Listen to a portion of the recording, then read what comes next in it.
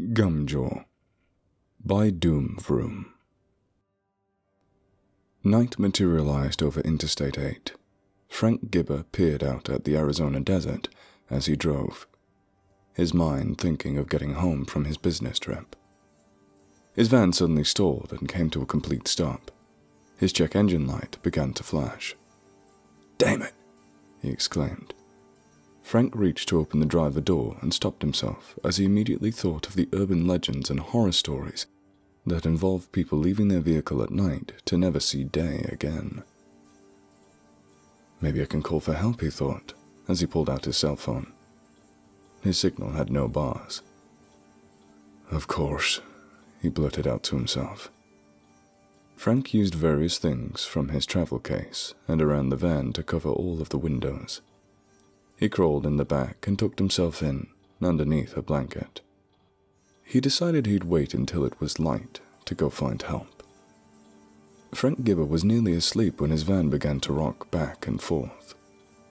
The spare blanket he used to cover the windshield had fell off, and he saw a furry, clawed hand smack against the windshield. The windshield cracked, but held. A fearful Frank shrunk himself under the blanket. Something scraping against the van could be heard. 7 a.m. rolled around and the sunlight shone into the van through the windshield. The warmth of the sunlight bathed Frank's blanket. Its warmth calmed him. Frank came out from underneath the blanket and slowly peeled the makeshift covers off the windows. He saw nothing but road and desert for miles. That was both good and bad. After grabbing a few essentials, Frank cautiously stepped out of the van. His van was shot. Scratch marks adorned the metalwork. The back left tire was shredded. The back doors were decorated with dents that appeared to have come from large fists, and the windshield was cracked. What the hell did I manage to avoid?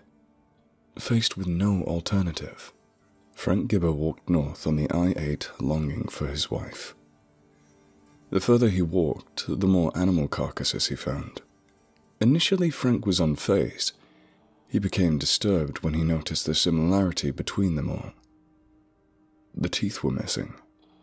His gut told him that whatever had assaulted his van was responsible, and that the same fate awaited him if he couldn't find refuge before nightfall. After walking for hours, Frank's water supplies were naught, and his walking had been reduced to staggering. He'd nearly given up hope after he staggered for what felt like miles. His hope was restored when he managed to spot a house in the distance. Frank dizzily rang the doorbell. He silently prayed that someone would answer. His prayer was answered when the door swung open to reveal a well-aged man in his boxers. Frank's mind raced with horror stories of recluses that ate people. "Please don't eat me," Frank managed as he succumbed to dehydration. Frank's eyes opened. He slowly took in his surroundings to find that they were unfamiliar. All that he knew was that he was in a house. The power was out, and the owner was nowhere to be seen. As he slowly rose from the couch, he heard a crash to his right. He turned and immediately spotted a furry fist had crashed through the window. The fist unballed and extended a clawed middle finger as the hand slowly retracted from the window. The whole house began to shake. The shaking was followed by loud roars that were coming from outside. The shaking stopped, and the front door splintered open as Frank's van crashed through it and part of the wall. The driver door opened and out stepped. Frank's eyes shot open as he awoke from his nightmare, to a loud piercing sound that he realized to be his own screams.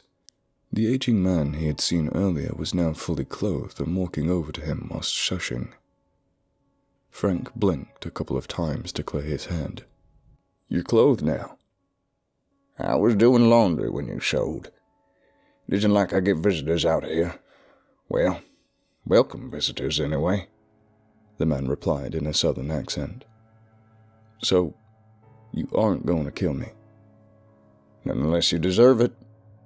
Why would you go and think something like that?" "I've had nothing but bad luck.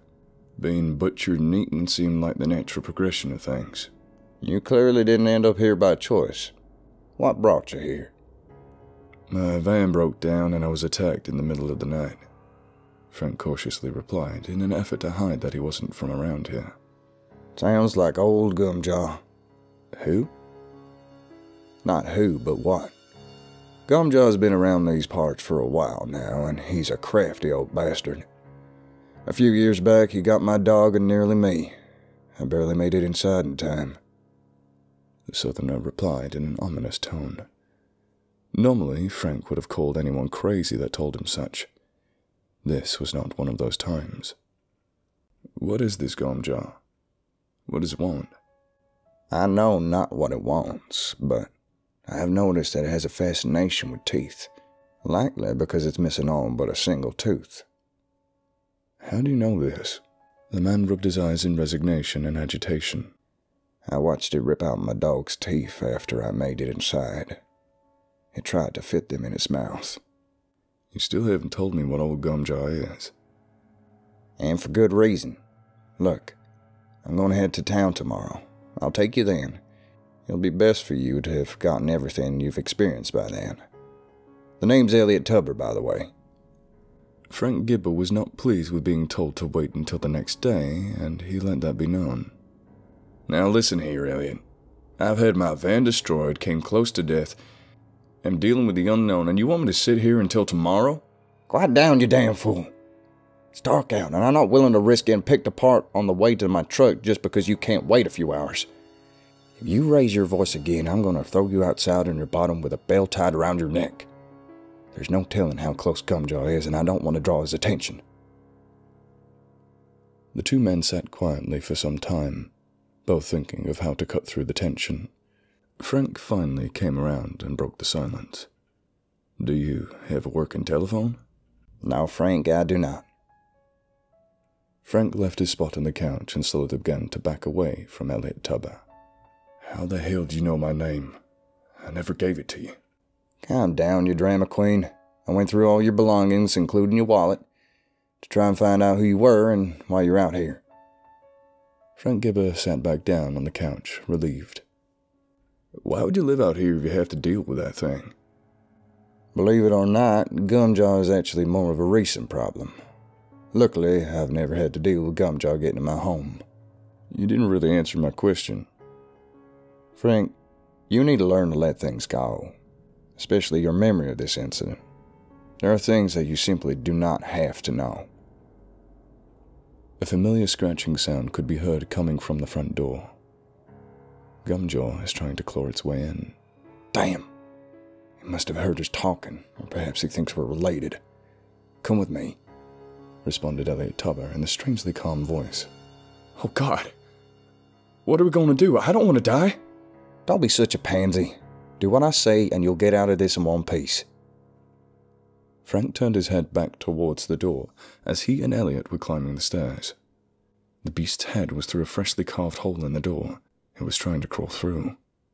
Frank was nearly pushed to his breaking point when he saw the creature clearly for the first time. Oh, how Frank regretted it. Gumjaw's eyes were a brilliant but unsettling emerald. His ears so pointy, and all the better for hearing. His mouth, all gum except for a single tooth. His nose all black and wet, and his fur the dullest of grays. That's a fucking werewolf! Frank exclaimed in panic. Frank followed Elliot into the dark room. Elliot slammed the door shut and flipped on the light. Various firearms were encased in cabinets, but that wasn't all that caught Frank's eyes. The walls of the room were adorned with stuffed heads that belonged to various beasts. Werewolf, kappa, lizardmen, and yeti to name a few. Elliot Tubber began to speak, his southern accent missing. Frank, I haven't been forthcoming with you. The fact of the matter is that I used to be a monster hunter. Gumjaw is my doing. A few years back, I caught wind of Gumjaw's presence in a small town in Louisiana. I confronted and fought Gumjaw in the swamp. I emerged victorious, or so I thought.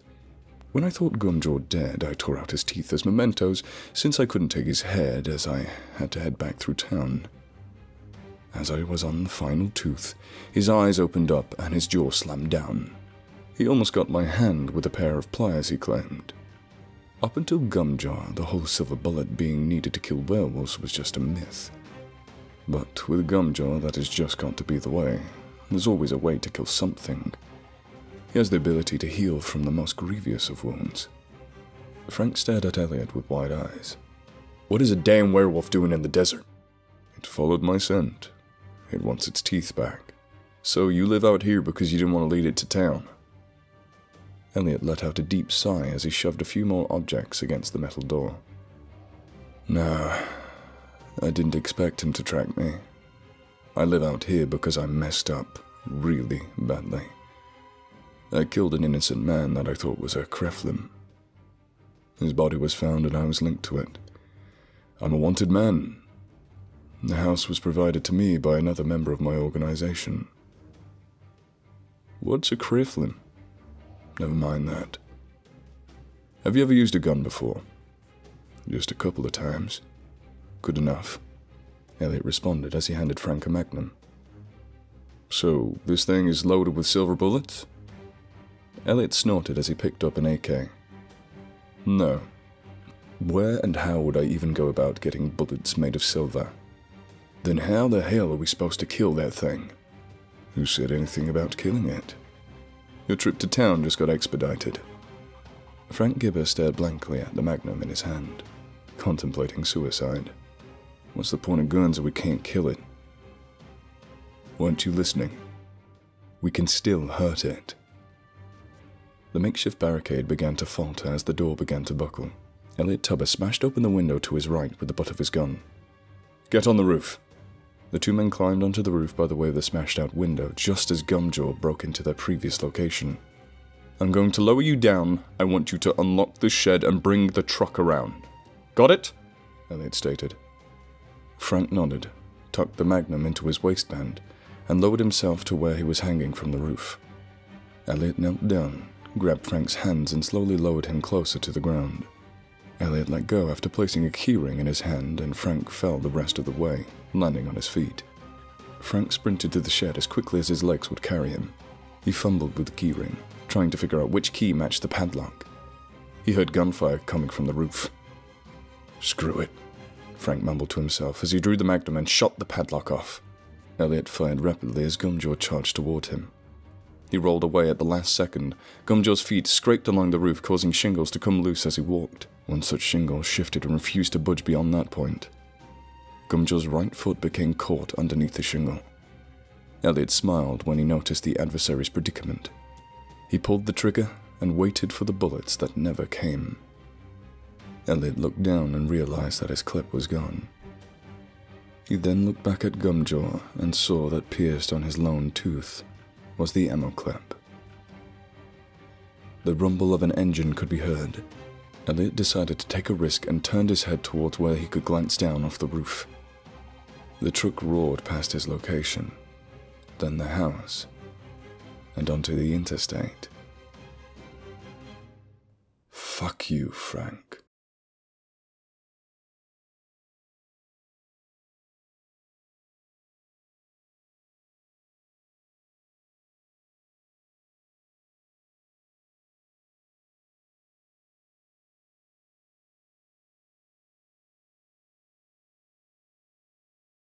If you like this video, please consider subscribing. And if you're an animal lover like me, please consider donating to the World Land Trust, a charity that aims to help wildlife through buying land, preventing development, and helping endangered species.